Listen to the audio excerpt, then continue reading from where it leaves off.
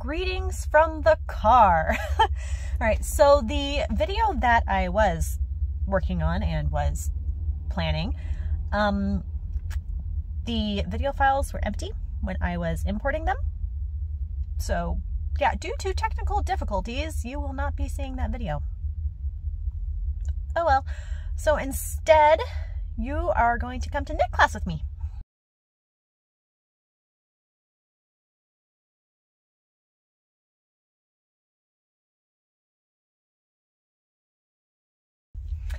I teach knitting at a local maker shop. It's not just a yarn store. There's also a pottery studio in there, and you can come in and paint ceramics anytime. And there's also a fiber, well, of course there's a fiber department, there's yarn. No, but fiber for spinning wheels. We also sell that too and have spinning wheels and looms for sale and all that great stuff. Anyway, I haven't taught a knit class since April. Yeah, so it's now December, so I have December classes live and January. Yeah, so you can still purchase the January classes if you're local. Anyway, so I have a step 1 and a step 2. Step 1 is you've never touched needles before and have no idea what you're doing, or it's been a long time and you need a refresher, or just you want to learn how and you've crocheted your whole life but knitting seems fun. Yeah, you don't really need a reason. It's just step 1 is learning the basics. So you learn how to do long tail cast on, the knit stitch, binding off, and seaming. You do that all in the first project. We do 2 projects in step 1. So that's the first project. Second project is a hat. So again, we do a refresher on the long tail cast on. You learn to do ribbing. I believe the pattern is a 2x2. So 2 knits, 2 purls, 2 knits, 2 purls all the way around. You learn how to join in the round, read your pattern, read your knitting,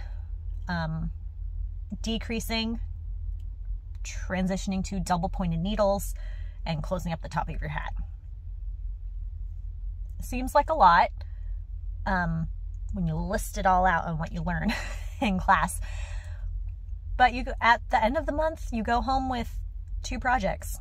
There's 4 classes a month, and they are 2-hour classes. Yeah, so step 2 is we kick it up a notch a little bit. And it is cabled mittens. Now the pattern has different options. There's plain mitten, there's a simple cable running up the back, which is the one that we're doing, or there's a heart motif, or there's a horseshoe looking cable. So we're doing the simple cable up the back. So you learn for this one, it is magic loop and putting stitches on hold for later for doing the thumb. You learn how to cable and do the Kitchener stitch. And this is the only project that we make in step 2 are the mittens. And then if the student or students, there's more than one, if they want to, they can do the full mitten, or we can stop it right here and make fingerless mittens. Yeah, we don't have a step 3 yet. That'll be later. We'll see. Yeah, so that's knit class. So let's go get ready for class.